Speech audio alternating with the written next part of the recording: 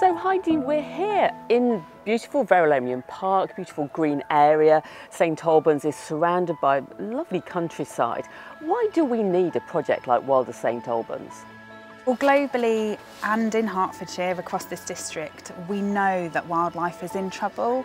We've seen species decline across all of the habitats that we have.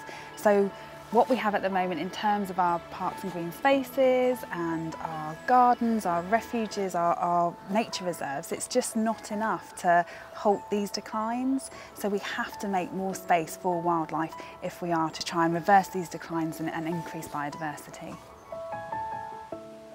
My role as project officer is to support any landowner to make changes, to make positive changes for wildlife. So the key messages are that there's something that we can all do, no matter who we are and what patch we have.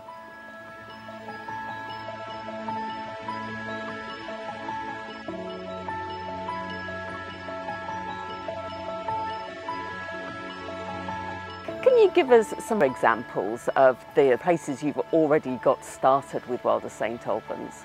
So very excitingly, we have just released 150 water voles into the River Ver, which is absolutely fantastic. This particular project is a lovely example of the sort of projects that we're trying to champion with Wild of St Albans, where it took a lot of different landowners and partners working together to make it happen and achieve this wonderful outcome for local wildlife.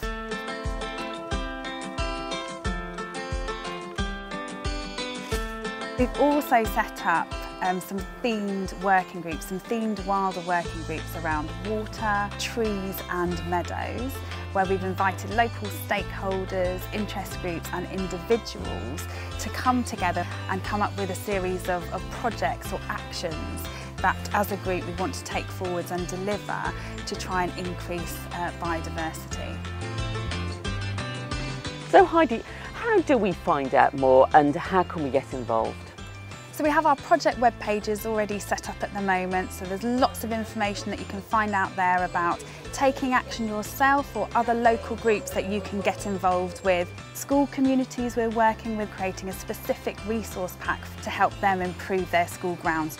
We've also set up a Facebook community group that you can join, where you can find inspiration, ask questions, shout about what you are doing, anything to do with creating more habitat and making more space for wildlife.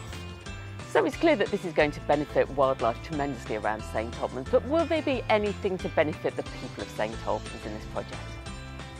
Well, we cannot forget that if we are increasing biodiversity, we are increasing our opportunities to engage with nature, to see, to enjoy the nature that we have around us, and that is good for us too. Research has shown that undoubtedly the more time we spend in natural environments, the better it is on our health and well-being. If we're making St Albans a wilder place where we have these opportunities to enjoy our local wildlife more, then that will also be very good for us too.